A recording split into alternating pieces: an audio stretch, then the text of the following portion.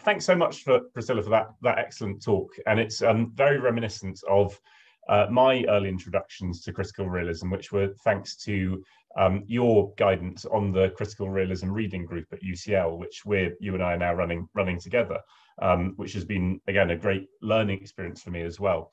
But something that you touched on in the talk, and I think it would be worth elaborating, is on the epistemic fallacy. So could you tell us a little back? Because it's such a fundamental concept to critical realism, if we just revisit that, and if you could expand on that. It is fundamental. And critical realism is known for being dense and hard, so we aim to make it as clear as we possibly can. On the other hand, like any experts, from plumbers to doctors, we have to use some technical words. And at the heart of social research theory are the two Greek words, epistemology and ontology, which are very off-putting. I was put off them for years, and then I realized how important it is to come to terms with them and use them in our analysis. And basically, I use epistemology to mean thinking about things, and ontology to mean more the reality of what we're studying. And very often the two get confused. So, for example, in childhood studies, people often refer to children and childhood interchangeably as if they're the same thing. But of course, childhood is the abstract ideas of how we think about them, and children are the real, actual, living people, entirely different. And so the epistemology, the idea, childhood, sort of absorbs and collapses the ontology of real, actual children. And I suppose that's similar to, we've talked about similarities with that with some of my work, which has been critiquing counter-extremism policy in the UK as a branch of counter-terrorism, where by labelling extremists, we collapse all of the complexity, all of the causes of political violence gets collapsed into this one buzzword almost, and all meaning gets lost in a similar way. And I suppose by revealing the real, by making the distinction between the real and our labelling of it, I suppose, that helps us uncover, and you mentioned this as well, uncover real causal mechanisms. And that's such a fundamental thing. I'll repeat it again. So real causal mechanisms, and something that we can easily neglect if we don't have an awareness of them. So for your research, what unseen real causal mechanisms have entered into your work since engaging with critical realism? Because I know that you came to critical realism later in your research career. Yeah, I researched childhood for about 30 years, getting more and more worried about contradictions and gaps in the main traditions. And so to come across critical realism in 2009 was a great revelation to me. And since then, by the way, I've written 2 books. I was commissioned to write in the critical realism applied sociology series in Routledge on the politics of childhoods, real and imagined, and childhoods, real and imagined. On causal mechanisms, and that's another clunky phrase. Why don't we say causes? The reason we don't is that there are never, in social research, single obvious causes, but there are many, many powerful influences that do have effects. Sometimes they're counter effects and unwanted effects. But when we think about childhood and think about, say, families, schools, those words denote massively complex, contradictory, changing, varied ideas. They're not at all simple. So causal mechanisms is thinking about the deep, often unseen underlying reality, a bit like in the pandemic, there's the virus. And we've been looking at children's consent to surgery. So the critical realism looked at 3 levels of reality. First of all, the sort of epistemic, thinking and talking about it, which is informed consent. Doctors and patients exchange ideas. Then the next level is the actual problem to be treated, the actual surgical technique and processes of surgery, the signing of the form. Now, in consent, the actual is whether the person cooperates willingly or resists and protests and refuses. And children are very good at doing this. now the third level, which is so much neglected in the literature, but which is the real level of consent to anything, to surgery, to marriage, to anything, is the willing commitment, the wanting to go through with it, the taking on of the risks because the benefits are so much hoped for. And this voluntary, unseen emotions of trust and hope and confidence, they are the sort of real causal mechanisms that drive people's consent and agreement. And I suppose, I mean, and immediately as you're talking, I can see how, in a kind of clinical setting, how important that is, where, as you said, that a child might be actually resisting, and having to separate that out from the real need and perhaps the real consent, which is not totally aligned with the surface emotion that we're witnessing in that moment. Yes, and in the past, adults haven't bothered much to tell children, or thinking it's too complex, it's above them. There's been a lot of force going on, but we were amazed when we started researching in 2 London hospitals about heart surgery. I said to one surgeon, what if a 4-year-old actively protested against the surgery and the anaesthetic mask being placed on? And what would you do? And he would said, cancel it. He respected the views of the 4-year-old.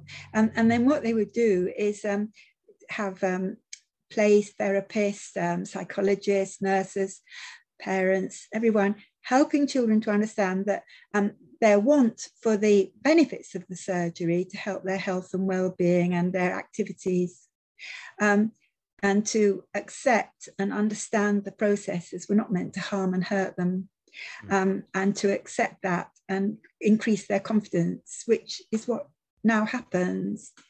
So this is really respectful of young children in a way we didn't expect, and it contradicts most of the law and ethics literature still on children's consent. And so important for the individual child, if you think of the traumatic repercussions in the future of not taking care to gain that consent. Yeah, what they need to understand isn't necessarily the technologies of surgery and the problem of a heart defect, but the adult's intention to help them, not harm them, and the hope for better health. And I think that really neatly encapsulates the idea that the surgeon is being more concerned by consent, encapsulates a change in social structures over time, because presumably that wouldn't have been the case 30 or 40 years ago.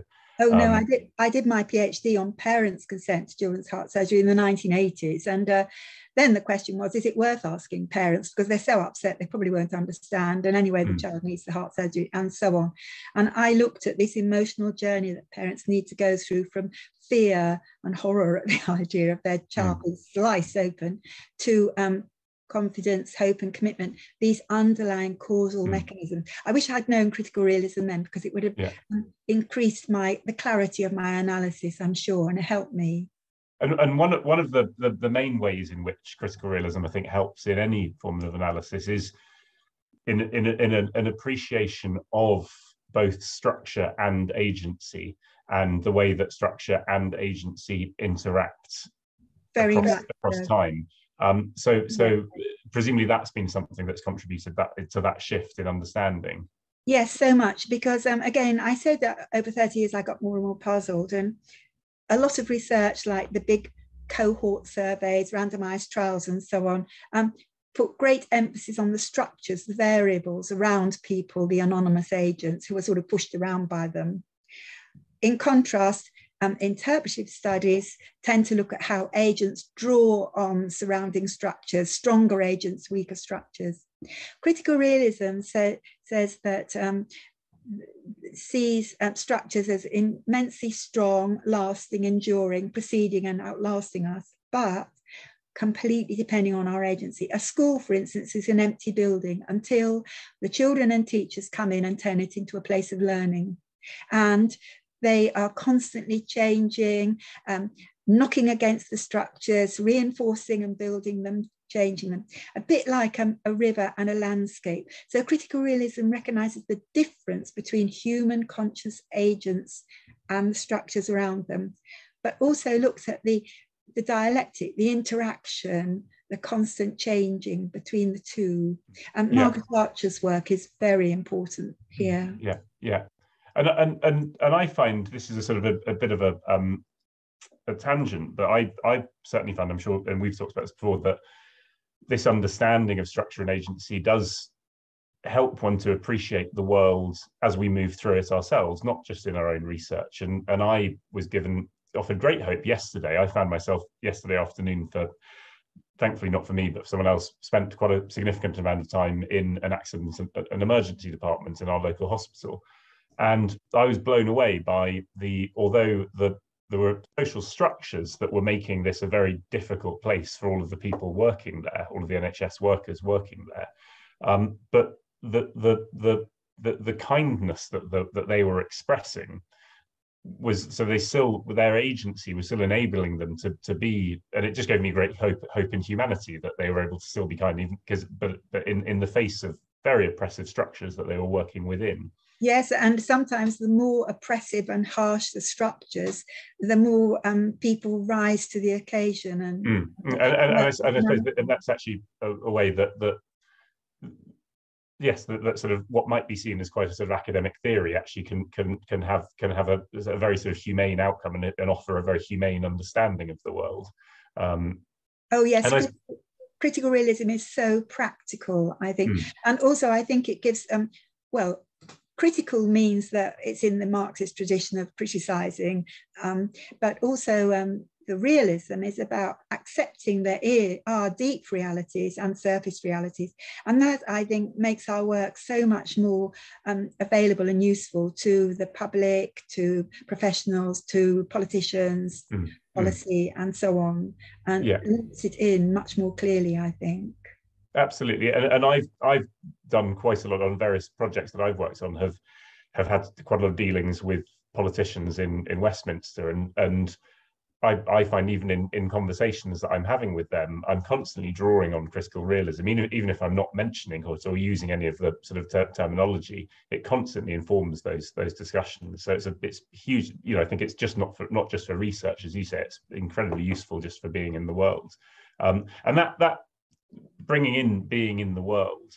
I can't remember if you mentioned this in your talk or not, but another very important concept, particularly in the context of structure and agency, are the 4 planes of social being. And that offers as a way of categorizing some of the changes in structure and agency over time. Could you talk a little bit about that? Yeah. Beside many concepts, and by the way, there's a 500-page dictionary free online, redefining, enlarging on, deepening our understanding of all kinds of terms relating to social research and life. Now, the 4 planes of social being is more a method of analysis, and a lot of students on our doctoral reading group didn't come across critical realism until the 3rd year of their PhD, when they were beginning to write up. But that was fine, because critical realism is a philosophy, it's not a research method. And so when it comes in the data analysis stage, it's really, and the 4 planes of social being are a way of analysing and managing huge data sets. So if you've done a very small study, for example, you could still do a large literature review that can take on bigger ideas to nest your own research into and increase your analysis. And the 4 planes are, first of all, bodies in relation to nature. Now, I'll give the example of my student Kate Martin's PhD with young people in psychiatric wards. And what do bodies and nature have to do with psychiatry? Isn't it all in the mind? And because she began with bodies, she realized so dramatically how badly treated the bodies were, and how the staff ignored the young people's bodies and bodily presence. A ward round, for example, took place in the staff room without the young people there at all. So this alerted Kate to so many ideas that would have been invisible and absent. Another very important concept in critical realism, absence. The next is interpersonal relationships, very obvious in that research. This is agency, really. The third is larger social structures and concerns, politics, economics, structure of the health service, and also, of course, why young people's mental health is deteriorating. And the fourth stage is inner being and real attention to people's deeper thoughts, feelings, and very, very important when interviewing young people in these hospitals. Yeah, yeah. And something that we're not going to go into right now, but is the Roy Bhaskar, the sort of father of critical realism, his later work on meta-reality. And when we start talking about being and inner beings, that's hugely important. But I know we're not going to go into that, but certainly that's something that's helped me a huge amount in some of my work. And I just this is I suppose talking about Kate's work and the reality of people's lived experience. We've talked about how critical realism can help our understanding of refugees in boats, what's presented as a refugee crisis at the moment. I certainly see it as a crisis for the refugees, but perhaps that crisis has a little slightly slanted in a slightly different way by the press. Could you say a little about that? So I think you use that as quite a useful example for how critical realism can help in our understanding of these situations. Yes, many people use the 4 planes to structure their PhD, the 4 main chapters on one of each of the planes. And I've used that as chapters in my books. But another great theoretical framework analysis is the 4 stages of transformative change. And you can see the need for it when you see how most people get stuck on stage 2. For example, the government claims that it needs to stop the smugglers causing the problem.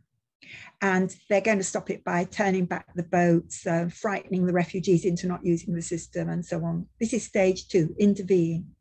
Now, in the 4 stages, stage 1 is investigate the problem and analyse it, look at the hidden depths of it. Why are people seeking refuge in the UK? And that goes back to all sorts of reasons like warfare, political violence, economic destitution, effects of climate change, all sorts of deep, huge problems that we desperately need to address if we're really going to look at the refugee problem and think about the future when there'll be more and more refugees, partly because of climate change. What is a practical, reasonable, humane policy? That's stage 1, investigate. Stage 2 is then intervene based on the investigations so that the policy will be entirely different. For example, the refugees at the present seek illegal routes into the UK because there aren't any legal ones. It was far cheaper for them to get on a plane and be quickly processed either at home or here. But we're cutting the civil service and all these sorts of things are going on. So again, the interventions need to take account of the political economies, international relations, and all sorts of things that will be investigated at stage 1. Stage 3, having decided a policy and intervened and introduced your policy, is then to step back and look, how is it working? What are the problems? Do we need different interventions? And what are the larger effects?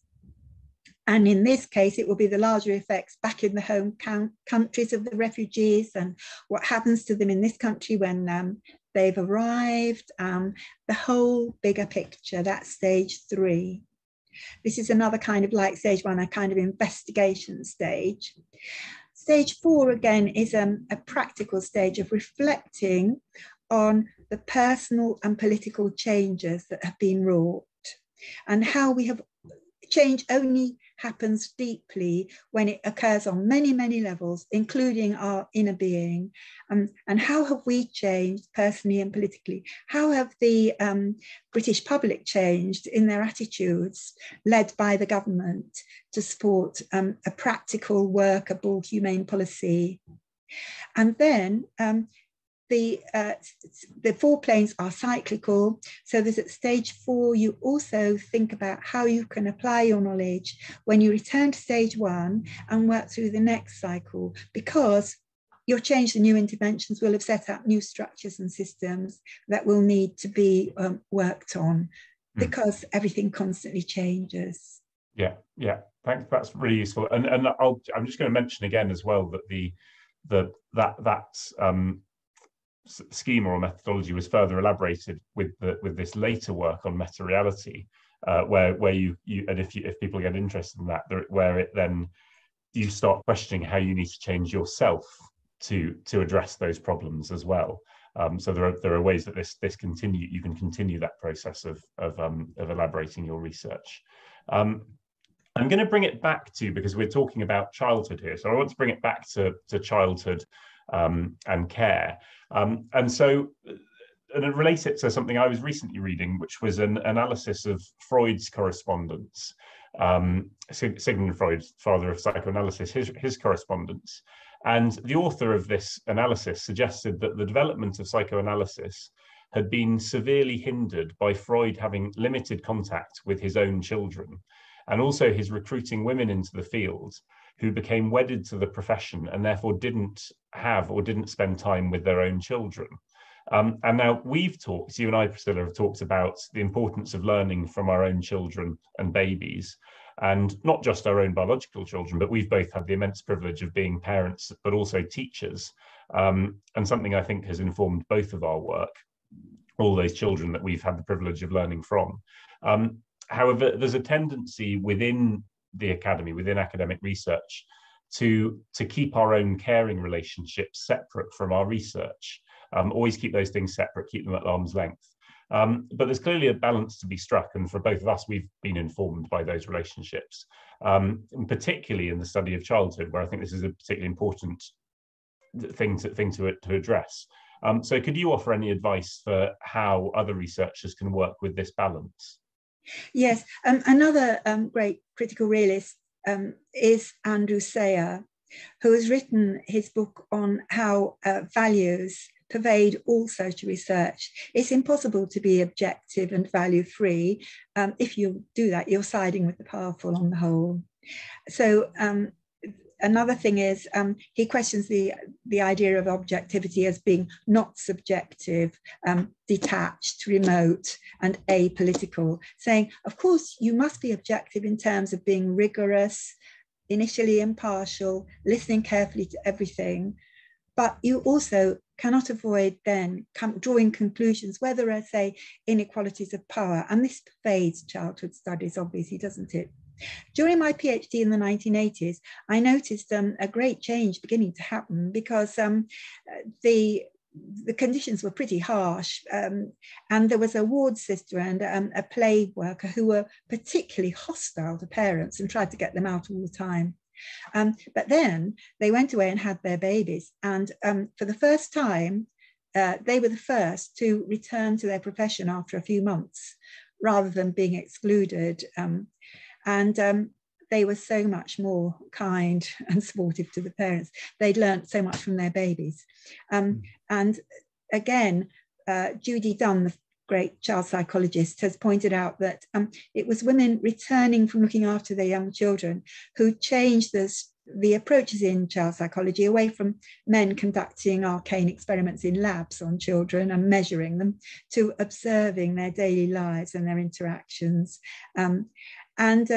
I expect some people have read the wonderful work of Alison Gopnik and Paul Bloom on how amazing pre-verbal babies are, which transforms ideas that only thinking and communication can happen with words. Again, Margaret Archer is good on this.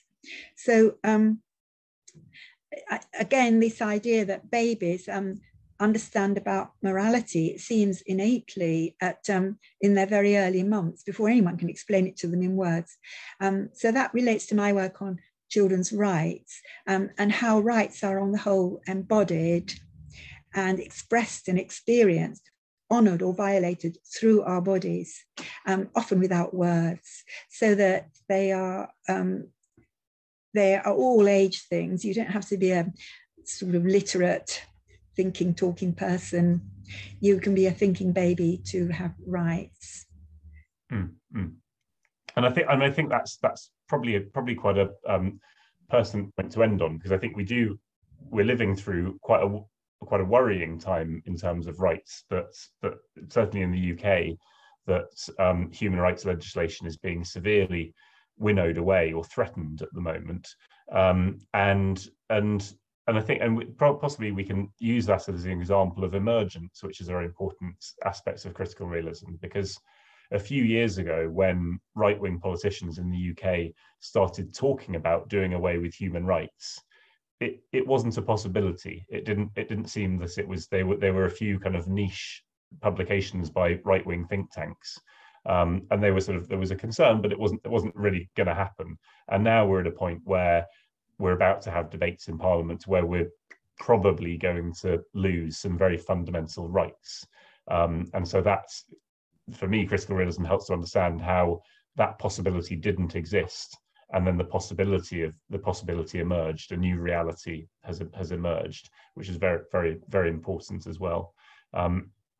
So thank you very much, Priscilla. I think that's really useful, and also, but just to bring it back to these ideas around care, and I think there's also a great hope there from what you just said about the shift in the 1980s with, the shift in parents being involved and appreciation of the need for parents being involved, and also that recent shift as well that we talked about at the start of children's consent being appreciated as well. So hopefully that offers sort of positive hope, although there are scary things on the horizon, there are positives in there as well.